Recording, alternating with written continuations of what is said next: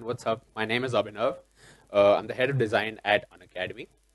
Unacademy is a edtech startup. We venture funded. We're a test prep platform. We have learner apps and educator apps. We're a platform for educators to come and find an audience that they can teach, and we're a platform for learners to come and study for what they want to. I also run a bunch of other things. I run this website called UI Sources, which is a design inspiration site. I recently wrote a book called Pyjama Profit about freelancing. Previously, I did a music app called Lisn. I was at housing.com as well. So at Unacademy, we're a team. We're a pretty small design team. So we're 3 product designers, 1 illustrator. Tech product and design overall is about 40 people. So I'm going to be talking about what were our goals with the design system, what were the considerations that we had at our size, and hopefully some takeaways that you can apply to your own organization. So for me to get a read of the room, how many people in here are developers? Okay. And how many here are designers? Any other folks who are sort of in between, not pure development, not design? Okay, cool. So this is uisources.com, Profit. All right. So if you sort of zoom back to how we got here, the current state of design, the years around 2010, before 2010 and somewhere around that, most designers, and I'm talking about 99 or 95% of designers, used Photoshop. And Photoshop is an extremely powerful tool, but when it comes to screen design, like you're designing screens, it's websites and apps, it can be overkill. Like it's got a lot of bloat that can make working harder. And so somewhere around 2010, a new entrant came into the field, which was Sketch. And within the next few years, so Sketch came out in 2010, but by 2012, most designers, most design teams all over the world had switched to Sketch. And the reason they had done this was because Sketch just took one slice out of Photoshop and made it really efficient to design screens and websites, and screen-based design, basically. And if you're in a tech company right now, designer or developer, there's about a 95% chance that this is your design stack or some variation of this. So for design, you use something like Sketch. For storage, version control, you use Dropbox. Maybe you use GitHub. Maybe you use something like Abstract. For communication, of course you have Slack, but you use maybe more specialized tools like InVision. Handoff typically happens in Zeppelin. You use something like Marvel or maybe even InVision to prototype. Maybe complex prototypes happen in Principle or Framer. So this was our design stack as well at Unacademy about 6 months back. And as part of designing or coming up with a new design system, we made a few changes to this. And this is what our stack looks like right now. So most tools, like we didn't know it at the time when we were trying out Figma, but Figma started with replacing Sketch for us, and then slowly it moved into everything else. And by slowly, I mean within 3 days. Right? Figma made it really simple for us to completely migrate from all these tools that we were using to just one single tool. And this happened at the same time that we were figuring out what our design system needs to be. So some of the goals that we had with this. So of course, the first goal with designing any design system, wherever you are, is consistency. So the Unacademy, at Unacademy, we have 4 apps. We have the learner app is on iOS and Android, and the educator app, which is also on iOS and Android. And one of the things we wanted to do was be able to move really fast. So we were switching to React Native. And we were starting with one of the apps, and the goal was to switch all 4 apps to React Native eventually. So this was the perfect time for the design team as well to come up with a new system that ensured consistency moving forward. The second goal that we had was we wanted it to be real time. And what I mean by that is, if we're pushing out an update every single week, right, to our apps, we want everybody to be on the same page, no matter what part of the process it is. So let's say I'm designing a new feature. I don't want the developer to know about it 5 days later when I'm done with it. I want everybody to know that we're working on this so that when I am ready to sort of pass the baton, the other people can take it and run forward.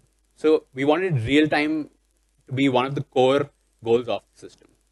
The third was collaboration. So often with tools like Sketch, what happens is, so Sketch is only installed on the laptop of designers, MacBooks, right? It's a MacBook only tool. What would happen is, I start designing something, I'm sort of halfway there, my PM maybe knows about it, but the developer finds out only when it's his time to find out, or his or her time to find out, which is not right. When you're building new features, it needs to be a collaborative process, so everything can run efficiently. The fourth was communication focused. Now, communication has the tendency to become an overhead because there are always questions like, have you started with this? Or is this on Zeppelin yet? Or the version on Zeppelin, is that the right one? You showed me something else yesterday. Or, yo, send me the link to that design file, or send me the Dropbox link, or it's looking different on my computer. Do I not have the fonts installed? Like, just things like that can add up every single day, months, right? So with these as our goals, let me talk about how we sort of transitioned into Figma. One of the main things about it is Figma is a multiplayer tool. And this is probably the first design tool ever to be multiplayer. What this means is it's a web-based tool with Mac, Windows apps. And in a single design file, a single source of truth, you can see everybody who's on it. So you can see whether it's a PM, whether it's a designer, whether it's a developer, they're all in the same file, and they're watching updates happen real time. Like literally, as I'm drawing rectangles, putting text, they can see this happening on their screen. And I can just click one of the names here to observe what they're looking at right now. And Figma is completely online. So all you need to do is share view access or edit access. This is just the same as Google Docs. If you share edit access, it's for designers. They can edit your file. If you share view access, they can get the values out of it, the same values that they would get out of Zeppelin. And since it's all in one place, everybody is on the same page. So if you have a screen, the designers and developers both know that this is the final thing that I need to be working with.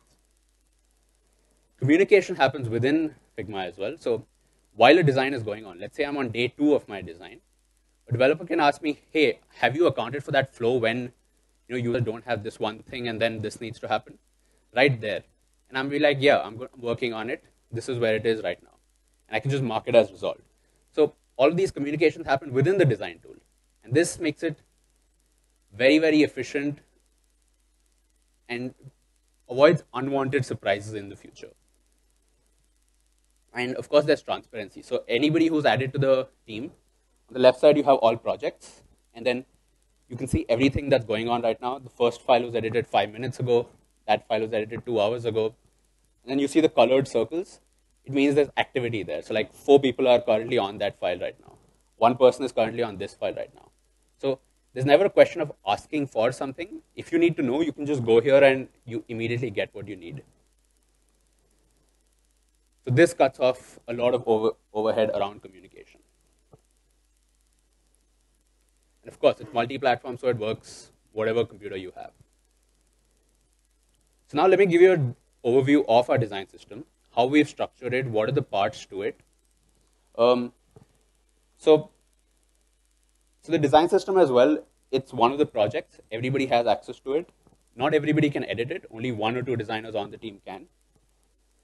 We have colors. So we have a fixed set of colors. The colors have names. These names are consistent in the design files as well as in the React Native code base.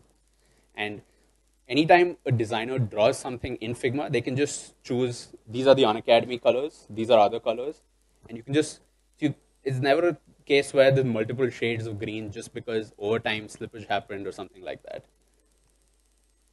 The same thing with typography. So the styles are very clearly defined. Anytime you write something, you can say, okay, this is an H1, this is an H2, these are titles. And the rules around this, the designers typically know that P2 is to be used in cases like that. The icons as well. So we have a custom icon set of about 150 icons. Some of these are category icons, some of them are actions in the app. And we made this a component as well. So anytime you're working on something, you can just Figma has a search. So you can just search for components and drag and drop into your file. So the way we sort of structured our components. So typically in design systems, you think about atoms and then you think about molecules. Atoms are like the smallest elements that probably repeat across the system. So things like buttons, drop downs, dividers. Now buttons, I still call them atoms, although there's text and then there's a rectangle, because text is not a component. It's just a style that's applied. Molecules could be something like list items or full sections in your app, or maybe the app bar, common Android and iOS elements. And so our main component file, it has all the base components here. The composite components are all sort of arranged like this as well. So at any point of time, if a developer, for example, needs to know what primary buttons look like, or primary buttons with pressed state or a loading state, they can come here. Of course, the development team also has their own set of documentation once they develop this. So both of these always stay consistent. And accessing components. Now, one of the things with design systems is that when you have new designers that join your team, it can be hard to sort of onboard them and get them to start designing at 100% efficiency in the same way that the rest of the designers have been doing for a few months or a few years. And the way the component system helps with this is that every single file, every single design file in Figma, like you say new file and you start, along with your layers, you have a list of every component that exists in the main library. And you can search, you can see visual indications of each. And when you have a screen, you can just drag out header, status bar, button, and within 30 seconds, you have a full screen ready in front of you. So this also makes it really fast to prototype. Let's say you have a concept in mind, you sketch it out, and you show it, and they're like, I don't really see it. You just go to this, within a minute, you have actual screen ready. And this might not be what actually goes out in the end, but this can at least help you communicate what the concept is. And now another hard part about design systems, so if you've tried building a design system in Sketch, one of the hard parts about that is Sketch is a native Mac app. So you have Sketch files that you store in Dropbox, and then Dropbox syncs this to everybody's computer. Let's say I make a change to my team library. There is sometimes a chance where the changes are not reflected when they need to be. And this can creep in the form of an old version of a component versus a new version of a component. So in Figma, the way we handle this is, anytime I go to the main component file, I make a change, it says, do you want to publish this? I type a message, very similar to GitHub. Anybody who's used a component that I just changed will get a notification in every file that they have open right now that uses those components, which says component updates available. This is what was changed. Do you want to update it? And it updates throughout the entire file. So that's about it. That's it for how we did this at Unacademy. Any other questions?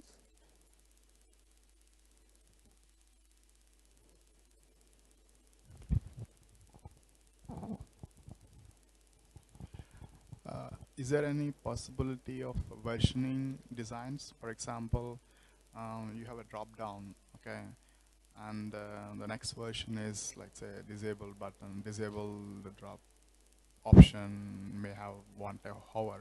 So is it possible? I'm just curious to version it, because in Sketch or something, which is just a binary file, you don't want to see.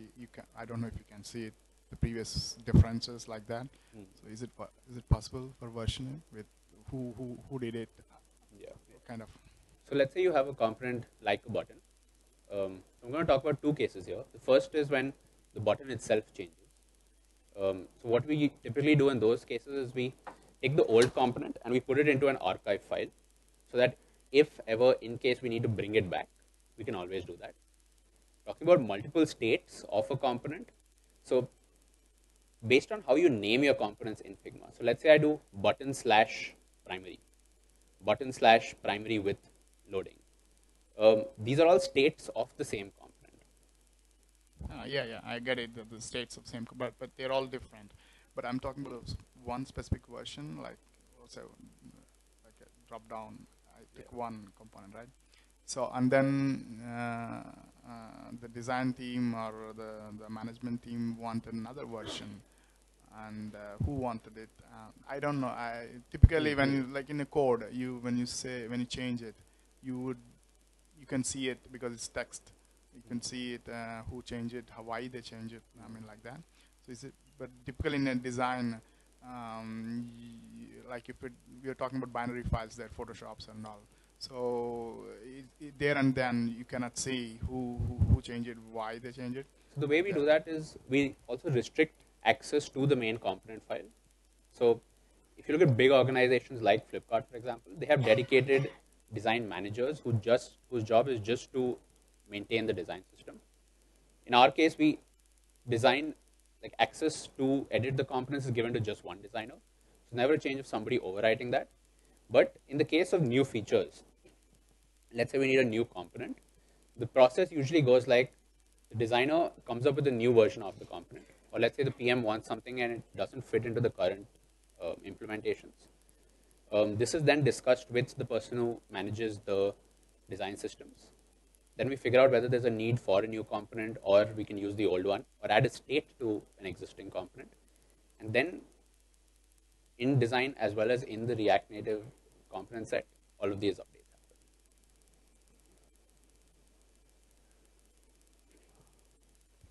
Hey Abhinav, I have 3 questions, right? Performance, online only, and how does it fit in with prototyping? You mentioned you're still using Framer and Principle in some situations. Yeah. So firstly, performance. Figma is web-based.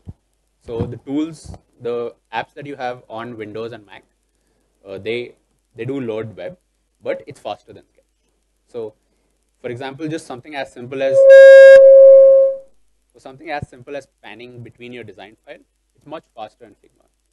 So, and the way I say this is that when you use Figma and you use it for about 10 minutes, going back to Sketch feels like going back to Photoshop. And I've seen this with a lot of designers. So which is why it's something that you can just get hooked to. Right? Second is about online. So by default, all files are online, and you do need an internet connection to work. So when you're working in your offices, usually it's typically fine. But in case you do need to work offline, let's say you have a flight, or you want to go into the field, you can download these Figma files as .fig, which means you can work on them offline. And when you do work on them offline, certain features are out. So like you might not be able to access the component library, you might not get changes. But this is like a temporary measure when you do need to do that. We have one more. We have a question here. That yeah, cool. So, buddy, yeah, I know you. I have worked with you in the past. So, I have a question that now you, when I was there in your company, Unacademy, so you used to work with different tools. Now you have moved to Figma. So, what is your take on like how, like, is there any story when you shifted your team from this particular tool to now this tool, and can you just share? Switching is really fast. The reason is for that is Figma, you can actually import sketch files. So even if you have your entire system in Sketch, you can directly import that, and within, let's say, 10 minutes, all your files are in Figma ready to go. When it comes to other tools, so developers were apprehensive because they were used to Zeppelin, for example. They're like, what is this new Figma thing? Why do I need to use it? But the sort of communication overhead that it cut out, it's like every time I would add something to Zeppelin, I would message saying, new version on Zeppelin. And then somebody tells me to change it, and then I send a message again, new version added to Zeppelin. Like this was totally cut out. And developers were missing the thing where they get to see the design as it's being made. They would only see it in the end. So just benefits like that of being able to see it anytime. Switching happened for us like within a week. Yeah. Hi, I'm a developer, and this is the first time that I heard about Figma. So my question is, is there an extension that we create components in Figma, and is there any extension that it can be exported to a direct, maybe a React component? No. So the best it does is it gives you the same values that you would get on Zeppelin. Okay, but, so SCSS, those parts can be. Yeah. All right. And Rahul, to answer your question about prototyping as well, sorry I missed on that, is Figma lets you do basic prototypes in the same way that Sketch does. So clickable prototypes, same as Marvel. But so we don't really work with Framer. We haven't found the need to work with real data. But Principle so far did work only with Sketch, but they've recently now added a Figma import as well. So workflow wise, it stayed pretty much the same. One thing that we do miss in Figma is the use of plugins. So if you're plugin heavy, this thing, you need to figure out alternatives. And a lot of these alternatives are built into Figma as native functionality. But yeah.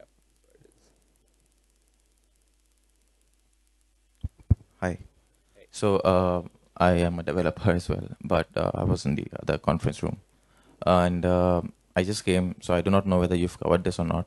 But I've recently started using Figma, and I usually used to do stuff on Illustrator, Okay.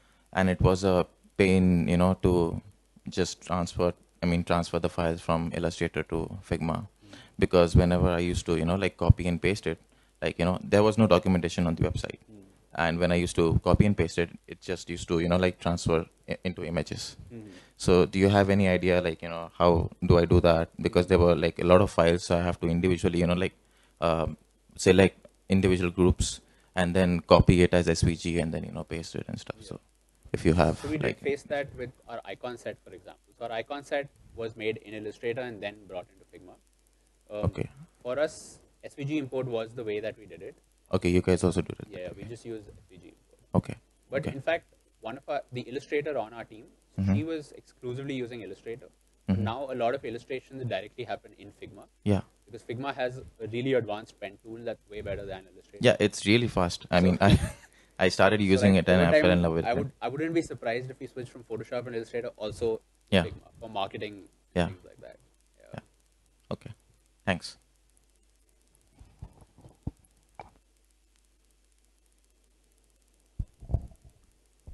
So have we compared Figma with Framer? Like, has anyone asked this question before? Or So with Framer initially started as a prototyping tool, but they're trying to become an all-in-one design tool. So now they have something which is Framer X, which is a full tool. So we did compare, but I think two things about it why we didn't switch. One is that Framer X can be really useful if you're doing stuff in React, because it lets you get React components very easily, and it doesn't for React Native. Secondly, Framer X doesn't yet support design systems. So you can do screens, you can design this, but if there's multiple people working on it, you can't really create a system for this. You would just have to have one sketch file which has your components, but there's no concept of updating, versioning, and things like that. Yeah. thanks. Do we have any more questions? Okay. So thank you, Abhinav. Thank you so much.